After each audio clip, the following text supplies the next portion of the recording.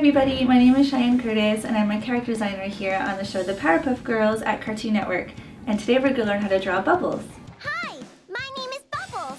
So we usually start with her hair, and this helps me figure out where the eyes are going to go. What's really fun about Bubbles is that now she has these really cute, round, bubbly berets in her hair that kind of reflect her personality also.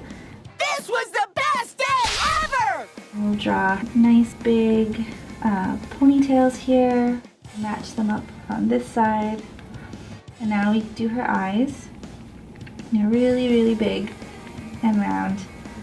And we'll have her looking in the middle here, and we'll draw her outer part of the eye and give her a nice cute smile. OMG! Yes! Now we'll draw her in a flying pose. So what's fun about the Powerpuff Girls is that their arms could sometimes come out of their heads, and it seems weird when you're drawing it slowly like this, but when you see it all together, it's really fun. You know what you need? A hug.